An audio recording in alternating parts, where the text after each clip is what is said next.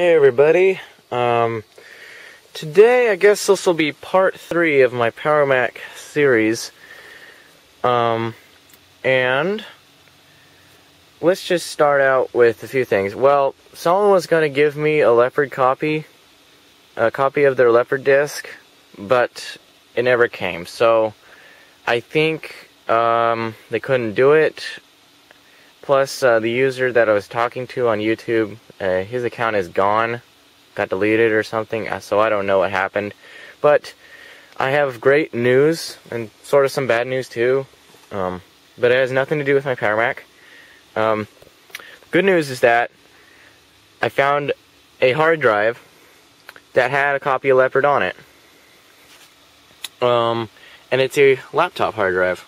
So, it's plugged in right there with a hard drive converter, and that's the one that's running Leopard.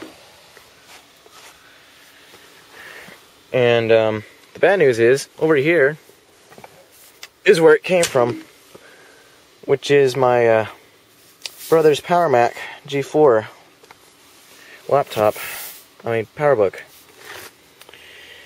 And I'm not sure what happened, but didn't want to start to charge, and it died. Just battery won't charge anymore. So I think it has something to do with the DC port soundboard thing right there. And wait, I don't know anything about Apple laptops yet, but I know that they're really tricky and really expensive to fix. But anyway, back over here, I plugged the laptop's hard drive in, and it booted to Leopard automatically. And what we're doing right now is copying. We're going to clone that entire drive to the hard drive that I had Tiger installed. I wiped this drive, and now we're putting Leopard on it. We're using Carbon Copy Cloner. This is a freeware app you can get online. It's a very good app too. However, this is an older version, but it's working just fine. Everything's copying over to the new hard drive that says PowerMac. But, yeah, okay. So, I will let it do its thing, and I will plug the hard drive into its original spot, and I will show you a video of it booting on itself without the laptop hard drive installed. Okay. So, I'll see you then. Okay, now that we have the hard drive back in its place, we're going to boot this up now. So, I will close this up.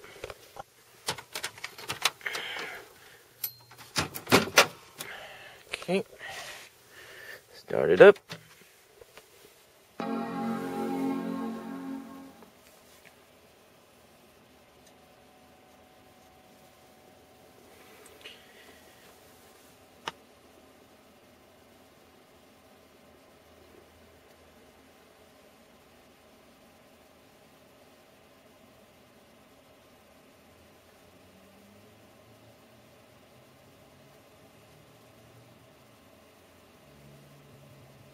There's the gray apple, that's a good sign.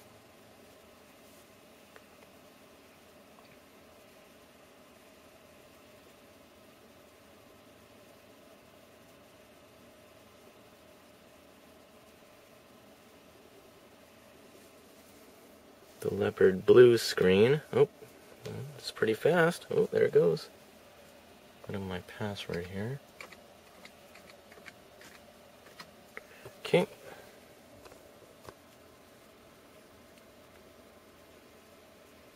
.3D dock is up.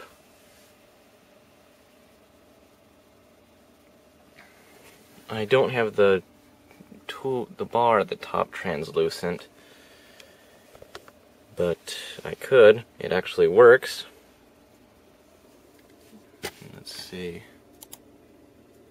2 PowerPC 7400s.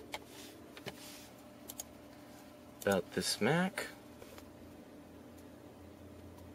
Nice.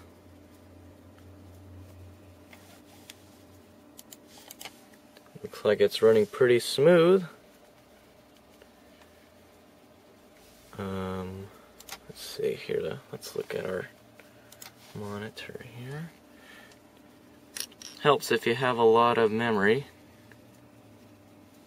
installed. I have 1.75 gigabytes. That's not a lot used, so that's really good. Also helps if you have a good graphics card too. Let's see, grid, the stacks work. Let's see here. Spaces works.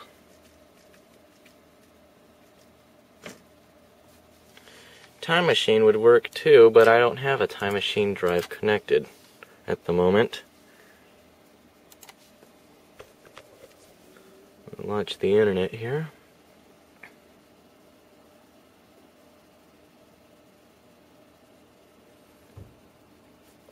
Internet seems to be working fine.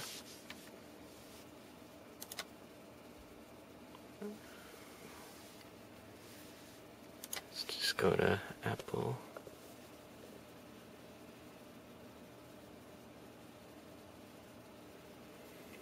Everything's loading pretty fast, thanks to the graphics card and 2 processors helping take care of the tasks, working together. Sweet. So, it's the PowerMac G4 running Leopard, even though it's not supposed to, which is amazing. Thanks for watching. Bye.